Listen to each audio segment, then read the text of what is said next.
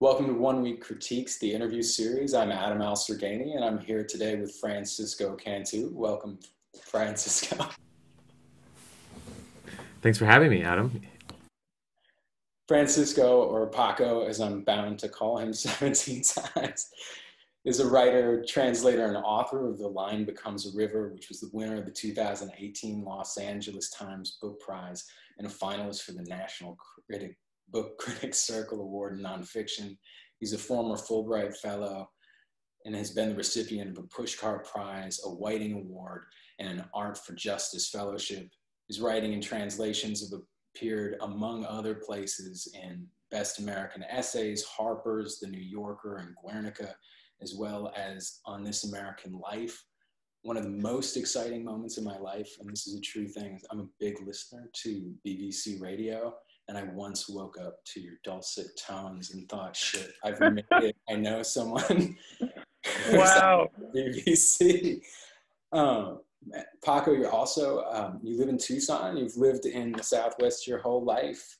You teach at the University of Arizona and coordinate the Field Studies and Writing program. Is there anything else folks ought to know about you? Gosh, no. Nothing at all. I think I think that about covers it. Right. So usually what we do at the top of the program, Paco, is we have someone read a little bit off the top of whatever they've written, and then they can find, for the sake of study and comparison, those things on our website, oneweekcritique.com, which is the number oneweekcritique.com. Cool. So this is from an early draft of the essay Lines of Sight about W.G. Sebald. On either side of the train, the vast mud fields of East Anglia stretched out in every direction. For several minutes I stared out the windows with great confusion, trying to make sense of the metallic domes laid with geometric order across the passing landscape. Clustered around the domes were pink shapes. Pigs, I finally realized, chewing mindlessly as they stared down at the ground or sprawled out in the dirt as if preparing for death. The domes, I guessed, were there to offer shelter to the animals during the frequent rain, or perhaps were there merely to keep dry the endless supply of food meant to fatten them. I exited the train at Halesworth and made my way to a nearby bus stop to wait for a bus that would take me within walking distance of Dunwich on the Suffolk coast. When the bus finally came, long after I had hoped, I found not a single soul on board except for the driver, who seemed positively disappointed by my presence. When I exited the bus less than 15 minutes later, I heard the man utter a distinct sigh of relief. As I made my way along the highway's narrow shoulder, I could hear the screaming of pigs barely concealed from view behind the brush at the side of the road. I soon turned onto the small country road that led to Dunwich, which led away from the midfields and into the woods, where the only sounds to be heard were the crowing of pheasants and the far-off breaking of waves washing over a darkening shore. So, Paco, you're a writer of nonfiction whose expertise is both very much in library, like book work, and experiential work. And that's going to come out much more clearly in this essay and several of your other pieces of fiction. But over the trajectory of your work, you started to develop, I can't remember exactly what you called it to me in one of our exchanges, but something like a hybrid essay, cultural think piece, literary criticism, personal adventure narrative. I'm wondering if that's being driven by that connection between the work you do that involves looking at stats and looking at work in international relations and Interesting. The kind of travel and the way in which your personal life has come into the narrative. You know, I think if I had to trace the trajectory of that sort of hybrid of personal narrative and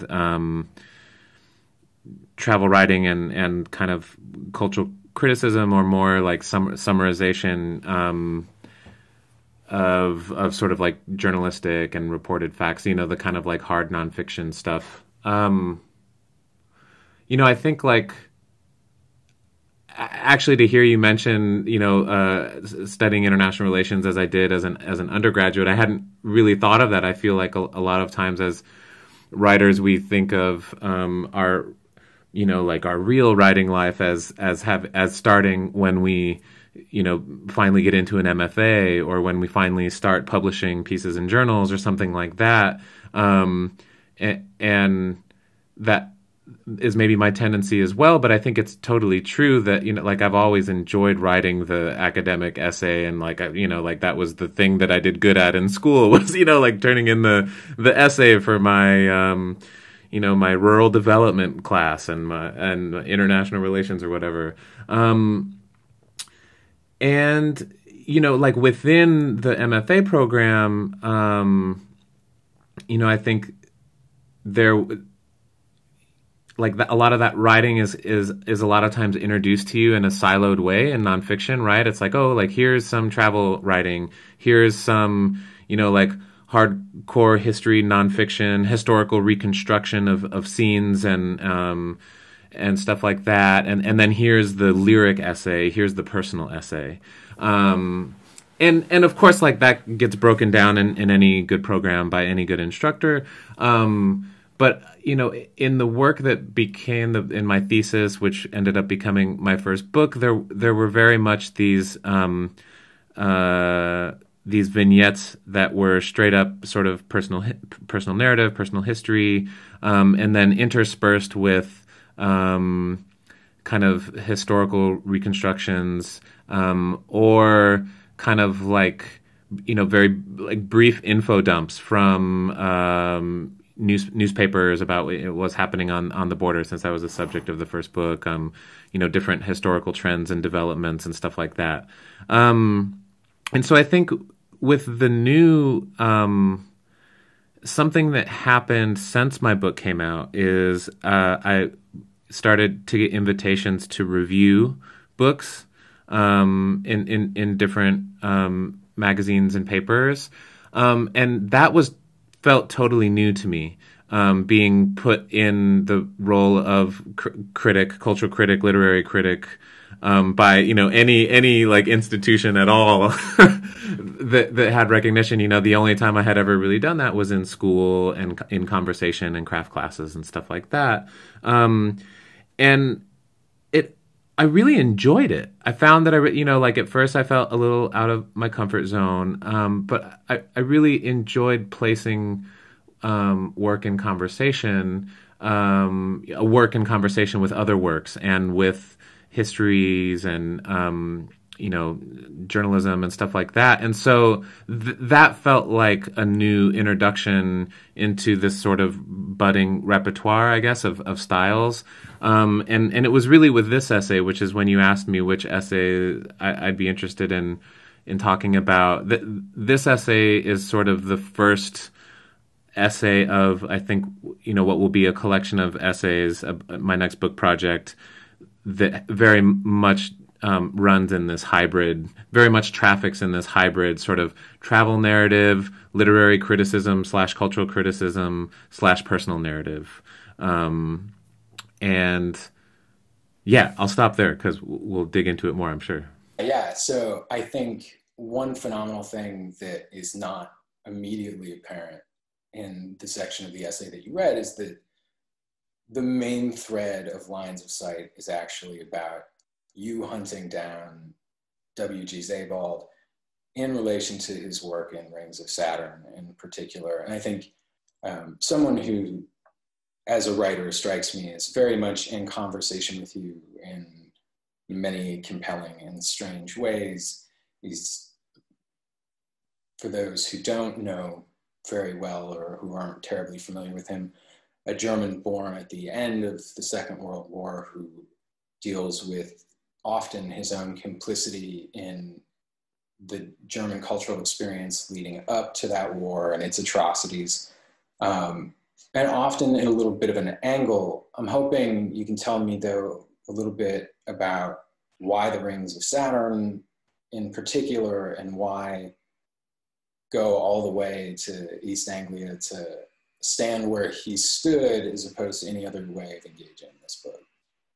I think alongside, I think, the answer that I just gave, getting offered to sort of like review books does this interesting thing where I think it suddenly, like, someone has given you permission. I think so much of writing is about like what we finally give ourselves permission to do, or what we feel like we have permission to write about.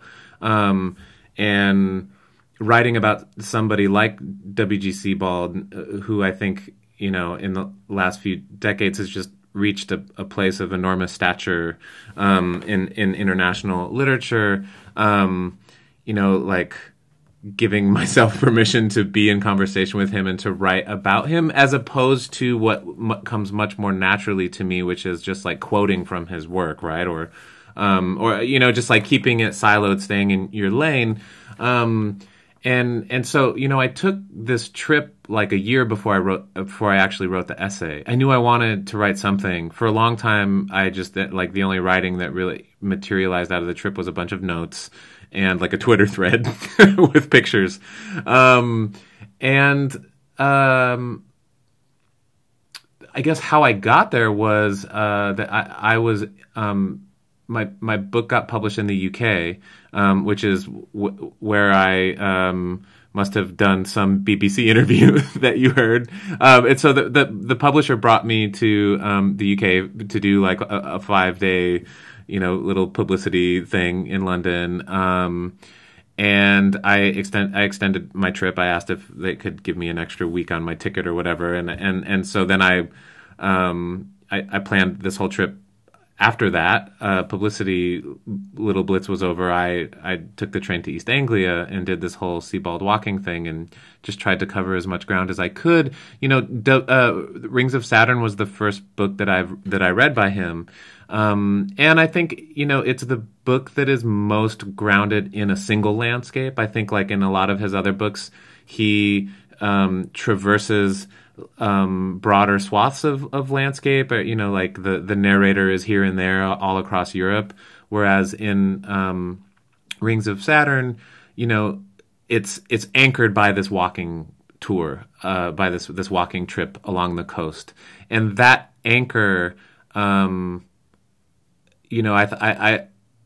was interesting to put yourself in that same anchor as a fan of this person, as somebody who's been influenced by him. Even without knowing that I would write this essay, I knew that was an anchor of like taking the same trail and just seeing where like everything else was up in the air, like seeing what thoughts, what questions, what, like I did no research other than like where did I have to stay at night and how many miles could I walk each day and what towns had he been in, like the only book I had brought was his, and then, some research on like where I could stay at a B&B.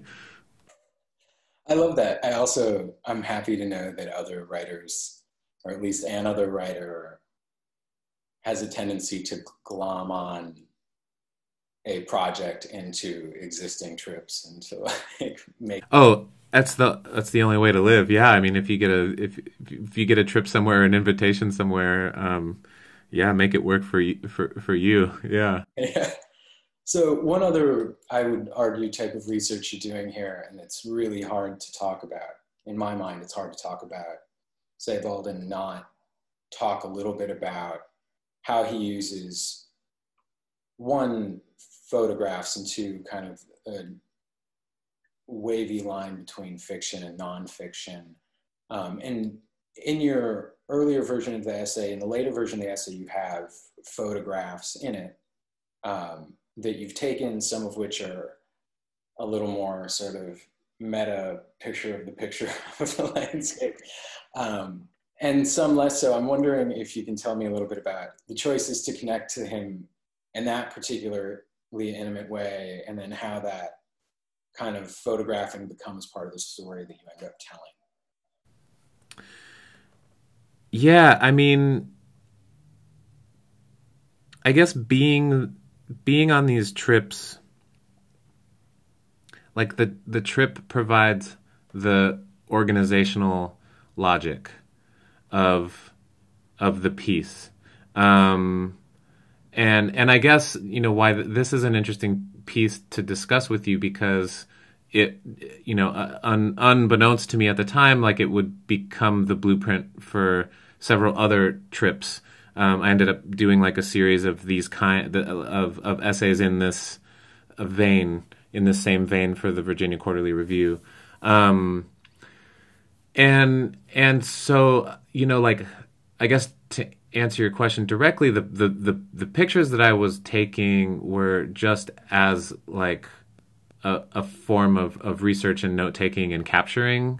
I think there were the things that I just wanted to have like a visual log of as alongside the notes.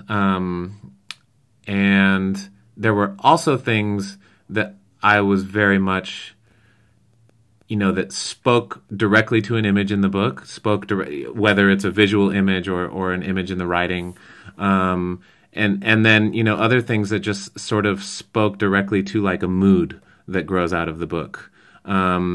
Or, and I think it's like on the Sebald trip, this happened more than on any of the other trips, where a friend of mine once described Sebald's writing, or Sebald as an author, as being an author who colonizes the mind of anybody who attempts to write about him. And we'll talk about this later, but I think that's probably one of the biggest, most important edits that I got from my editor at the Virginia Quarterly Review, was to start weeding out all those places where I was just writing in Sebald's voice, which was fun. And it was less about me trying to be Sebald and more just like it just felt like like this really weird exercise, right? And you felt like you could maybe get away with it because you had been there, right? Because you had like been on that trip and you had been in your mind seeing and interfacing with a lot of these same things. And because for me, having really no ties to this landscape, to East Anglia or the Suffolk coast, or England, like his book was my only real frame of reference for that landscape. So as soon as I got off the train, like the Sebald vibes were everywhere, and it became very difficult to sort of parse out like what observations and feelings and thoughts I was having, were really my own, or were, inherent to the place, were like stemming inherently from the nature of the place itself, versus just like what had been placed there by this writer. And then of course the question became like, well, how is that true in different orders of magnitude culturally, right? When somebody becomes a cultural figure, when a certain work becomes a canonical piece of work, influences the way that we think about place, the way that entire cultures think about place. Yeah.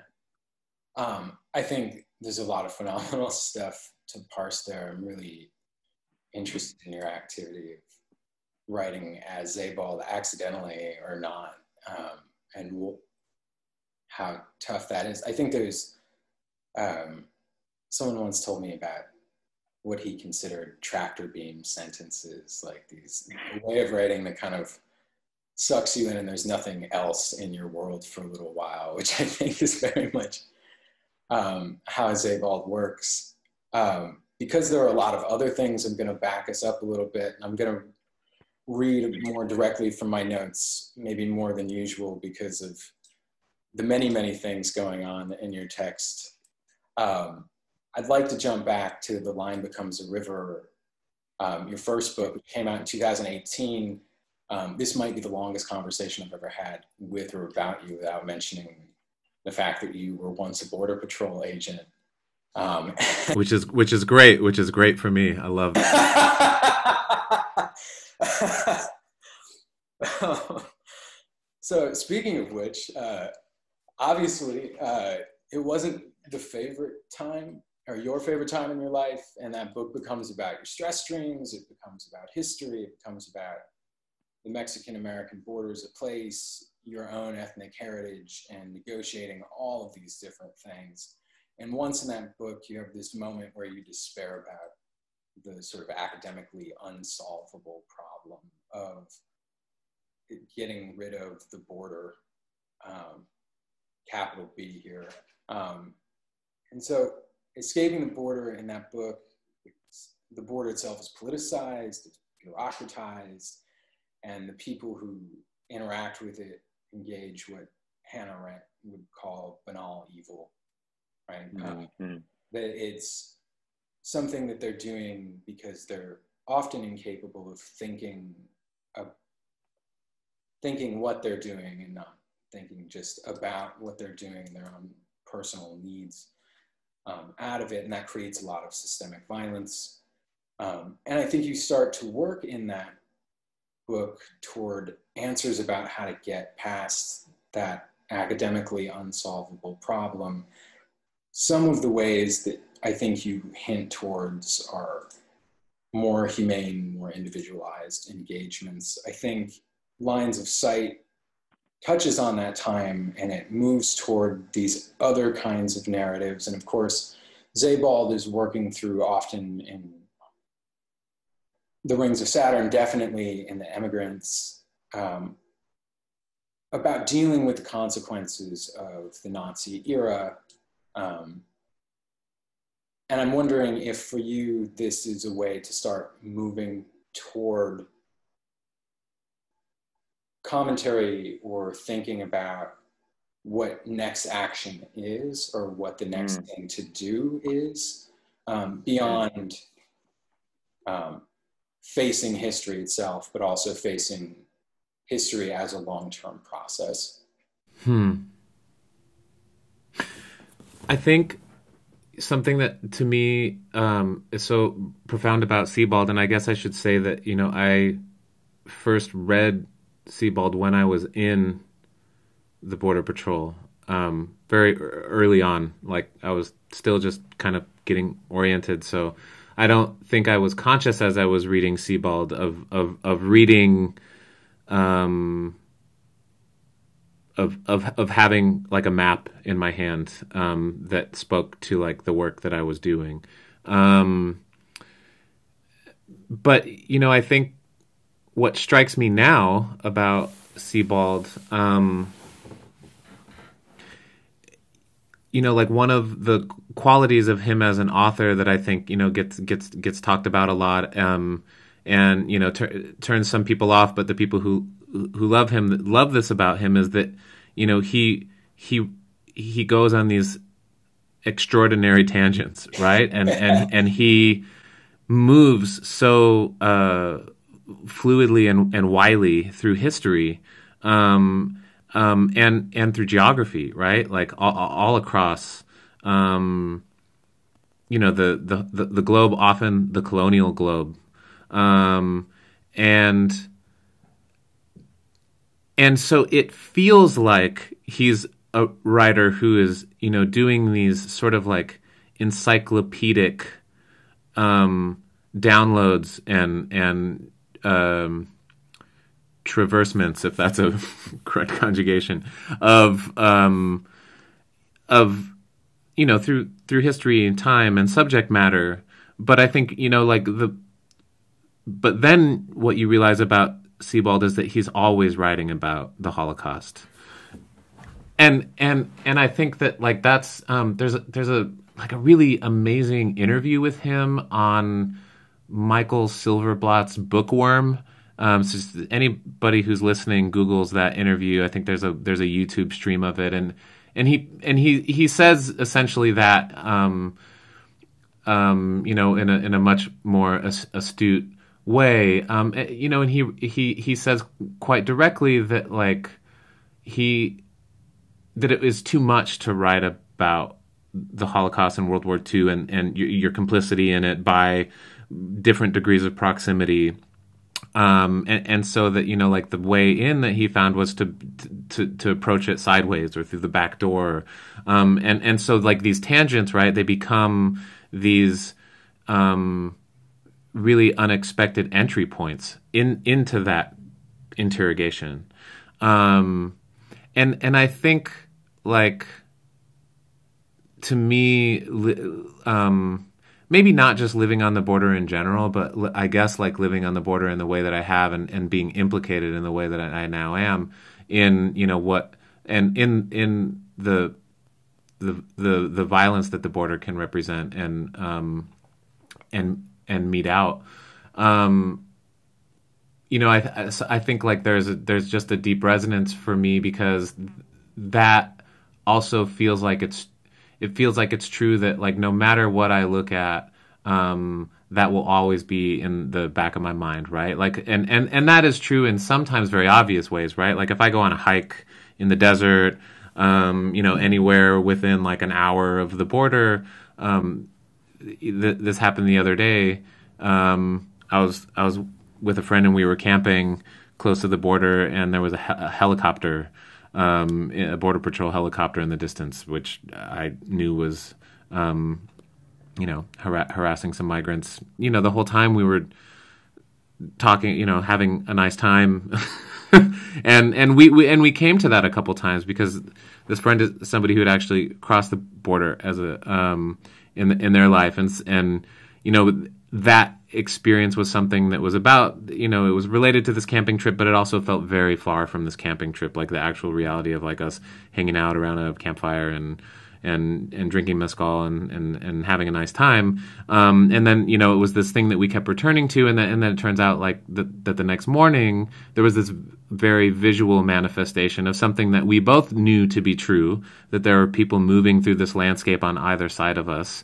And that is never not true. Like since the 90s, like if you drive from Tucson down to any border town, east or west from here, like, and you look south, you're looking over a landscape that is probably being actually traversed, like right while you're looking at it. And if not, you know, at that moment, you know, it is full of the very physical, direct reverberations of that.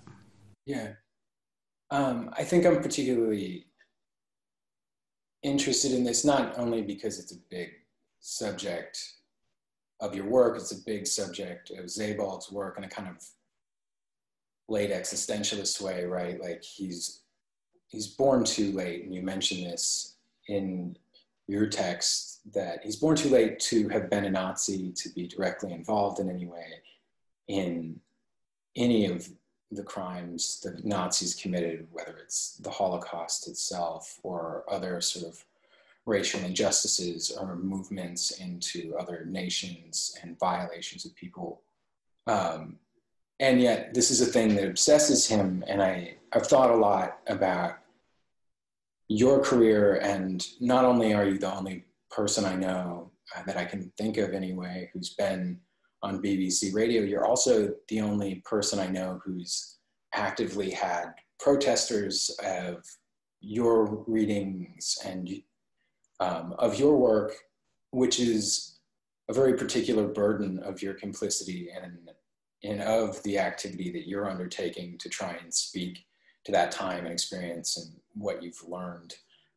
For me, one of the more interesting characters that appears in Lines of Sight, the essay we're talking about, is your friend Christoph, who you met while as an undergraduate, and he ends up speaking to you about, he's dying of cancer at the time you're visiting him, and he ends up speaking to you about the feeling of being angry at his parents for taking care of him and wanting to die, to be rid of that. And I mentioned this to you before, that moment reminds me of a poem of Alison Demings, who's a mutual mentor of ours, where I think the line is, someone's mad at me for the nice thing I've done. I think it's a really quietly complicated and mature thought. It's hard to face those moments, and I think Christoph is way too young to be having that kind of realization. And I think there are these interesting moments between Sebald, between your own narrative, between Christoph having to mature towards his own death in these new ways, between the changing landscape, that speak to not only complicity, which I think is the main question of this essay, but to what does and doesn't cohere within a community or within a life. I'm wondering if you have thoughts on what binds a work with this many threads and what binds it for you personally. That's a great question, and I think that something unique about this essay, because it is in conversation with Sebald, is that, you know, traversing the space, the sort of mental space of Sebald that he opens up in the book, and then traversing that landscape physically that he's traversing in the book. It, again, to talk about permission, it sort of like opens up, it sort of like gives you permission to wander a little bit more further than you might be prone to wander in your own writing practice, you know, because of as the aforementioned tangents that he is sort of famous for. And so, like, one of those wanderings that made its way in, you know, very prominently into my notes was the fact that as I was walking through Rendlesham Forest, which sort of figures in the final part of The Rings of Saturn, as I was fumbling with my phone to take a picture, you know, the iPhone has these pre-made slideshows, and one of those popped up, and it was, you know, on this day 3 years ago or whatever, and it was pictures of that trip that I had made to see my friend Christoph. And so that is where he, you know, I wouldn't have otherwise been thinking of him on that trip, and he wouldn't have otherwise been a part of this essay, I don't think. But he became, as I was sort of taking that out of my notes and into the potential writing of this piece, you know, I hadn't actually really thought about why I was so interested in, you know, just it felt right, and a lot of times that's why things end up in the essay. But, you know, when you shared with me some of your questions ahead of time, you know, I started to think a little bit more about, like, what does this person, this friend, represent in this essay? And I think, you know, that he is somebody who, I think, you know, in the dynamics of this essay, you have the narrator who's you know, telling the reader that they are drawn to Sebald, who is the other main figure of this essay because of the way that he interrogates complicity, and then the narrator is talking about different kinds of complicity that they are part of. And then, you know, Christoph as a character, for the reader of this essay, is not complicit as we know in anything, right? Like this is a person who was a friend of the narrator at a time prior to this complicity that's on the table. And so there's a friendship and a relationship and a youth that I think that person still represents. But then, you know, in the essay, that person is dying. And I don't know, like, what, you know, I don't think that there is any sort of, like, sense or grand takeaway from that. But I think that just that fact alone felt like it belonged and felt like it was worthy of some, I guess, because the essay is asking a question about, you know, like, can we return to prior ways of seeing a landscape? And I think, you know, Christoph represents, you know, a person who can't return to that prior moment either, but for very different reasons. And so it just becomes, you know, like another possible answer to that question. Absolutely. So I think anyone who's made it this far with us is going to be a little surprised that, in fact, we've talked about a very limited number of the threads in this particular piece. Christoph, I think, is a really anchoring one. He ends up in the end essay not being sort of volume-wise all that much. I'm wondering, if you can speak to two things. One is that you actually got to come back to England later on and visit an exhibition about W.G. Sebald and get to see some of his photographs, some of his personal effects, and encounter sort of how he edits his own many threads and processes and makes choices. And you, of course, like anyone who's on a trip, you managed to write this entire essay and not talk about the fact that you're in England on book tour or any of these other things that go on. So I'm wondering if you can talk a little bit about how you're sort of picking threads and yarns and choosing them to put together in an essay that's blossoming, and what are some of the other things that you chose and why? Well, I think, yeah, I guess I'm already writing so much about myself and positioning myself, so much in the essay that kind of like any extra parts that are sticking out to prevent the, aerodynamic travel, I'm always looking to shed that. And so, the kind of like, why did I make it to England in the first place? It was like, for the purposes of this essay, like I'm here because of Sebald. And then I guess to take that question a few steps further into the editing process, which I know, which I think is such a great part of what, you bring with this conversation, and looking at the two different versions, and thinking about the editorial process is, my editor, Paul Reyes at the Virginia Quarterly Review, as I sort of mentioned before, I think, he saw one of his principal tasks as minimizing Sebald's voice in my writing, and making my writing more obviously mine in my voice, so to speak.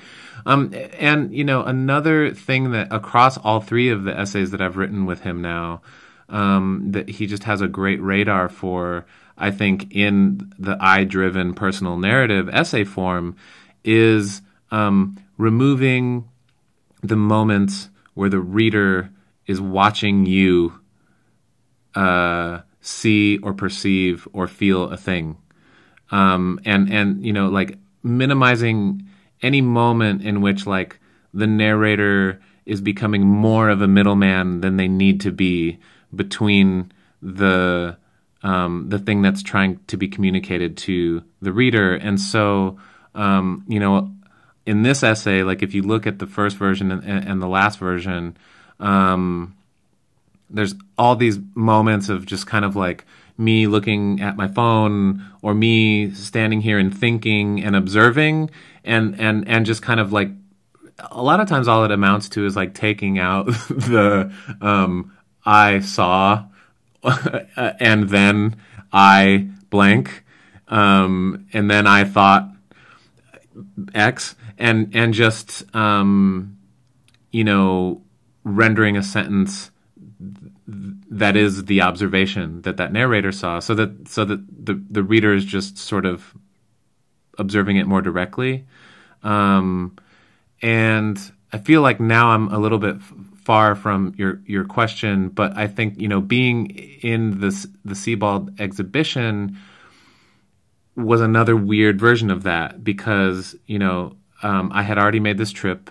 I already, felt like I had inhabited his work and his book, this particular book, by having taken that trip. And, the only way that I ended up at that exhibition was because I had taken this trip and made the aforementioned Twitter post with like a bunch of pictures, and a lot of Sebald nerds on the internet had, they were like, oh, cool, like an updated picture of that, of the Dunwich ruins or whatever. And like now, we know, like, we know that we love that picture in Sebald's book, and here's the updated version of it. And so it got passed around, and that's how I ended up getting like in touch with this curator who was like, we're putting together an exhibition of, you know, a lot of his unpublished photos, and it turned out that I was again in Europe for like another thing, and had the timing worked out that I could hop over and see that exhibition. And when you're in the exhibition hall, you're again seeing this other, like, you're seeing all these photographs that haven't been published of Sebald. They're just like from, you know, his 24-hour photo sleeve. You know, if any listeners remember going to the 24-hour Photoshop and getting that sleeve of 32 pictures or whatever, they're just those, and they're just like framed, and you recognize, like, since I had been on that walk, you recognize some of those sites. And even if you hadn't been on that walk, you would recognize certain sites from, you know, like, here's the B version of the photo that didn't end up in Rings of Saturn. And so it's this weird dissociation from the text, and then this weird dissociation from having traversed that landscape. Yeah, I love that there are Sebald nerds on the internet. There are, and they're wonderful. But I think it's interesting to hear that process play out for you. I probably shouldn't. Gosh, I'll probably get in trouble for that. I mean, they're not nerds; they're like scholars, right? You know, they're serious readers and scholars and academics. But we're having a casual conversation. Yeah, and I think you're also, I mean, charmingly one of the more swashbuckling writers I know, and that, like, it wouldn't have surprised me that you had just asked to go see the pieces, and it doesn't surprise me. And I think that's the thing worth mentioning about you, that you've always been willing to be casual and go out and ask to try the thing and see the thing, which is gotten you out of the nerd camp from time to time, while the rest of us stay inside with our books. Oh, I definitely feel like I'm in that nerd camp, but while we're talking about the nerd camp, can we actually look at what you did finally choose to put in as your paragraphs of this essay? Yeah. So this is reading from the final version of Lines of Sight. The town of Dunwich, once a thriving medieval port on England's Suffolk coast, has for centuries been crumbling into the sea. All that now remains of the old structures is a small collection of hilltop ruins, flanked by a 19th century church and a handful of newer homes built far from the water's edge. Served by a single pub and a few guest houses, the local economy has long catered principally to visitors, many of whom are part of a long line of artists and poets who have been drawn here since the Victorian age to contemplate the town's picturesque decay. I originally learned of Dunwich through W.G. Sebald's The Rings of Saturn, a book that cast a strange spell over me when I first read it, eventually compelling me to travel halfway across the world to see its somber sights for myself. In it, the author describes how Dunwich's church towers and graveyards, well shafts and walled fortifications were all washed away, stone by stone, by the storms and encroaching waters of the North Sea. All of it has gone under, Sebald wrote, and now is below the sea, beneath alluvial sand and gravel. The collapse of a community whose endurance must have always seemed certain to its residents, even as its impending disappearance became self-evident, is emblematic of Sebald's obsessions. But Dunwich is distinct from a prototypical ghost town, noteworthy not for the faded allure of its architecture, but for the near-total absence of its own ruins. Its former splendor, now entirely intangible, is something to be imagined rather than seen. Very cool. So a dramatically different place to start, much more situated in the thing.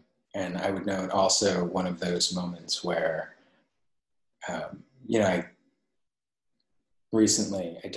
I'm in the process of a move, and I've already sent some books ahead of me, including The Line Becomes a River. And so I was revisiting that book recently, and I got the audiobook and I was listening to it and realizing, per usual, how many words I pronounce wrong in my head. Dunnage is not how I would have said that word. Dunnage is not how I would have said it either, but I think once I was there, I quickly corrected. Right on. Francisco, you and our readers know, or our viewers know, that they can always find us at oneweekcritique.com, which is the number one. They can find both versions of your text there, as well as all of our other interviews and the versions of those texts. But I imagine they don't know where they can find you, request appearances, where they can buy your book, where they can find some of the projects you're doing. Right. I guess Twitter is probably the best place for reaching out, or just that's the place where I usually first post a new article or something like that. And to plug the VQR series, so as I sort of alluded to, this essay ended up being sort of the first of a triptych of these kind of literary or pilgrimages taken around significant cultural figures. And so the final part of that triptych was just published yesterday, and it's an essay all about the Tejano star Selena, who's another hero of mine. And then I also have a website with I think more contact info for my agent and speaking stuff like that, and I also keep links updated, and there's a link to the book, and there's a link to all these essays as well. Word. Well, thank you so much for joining us, Paco. It was a pleasure to have you. Yes, thanks so much. It was great being in conversation with you, and we could do this for much longer, but we have to have mercy on your listeners. So thanks for curating a wonderful conversation.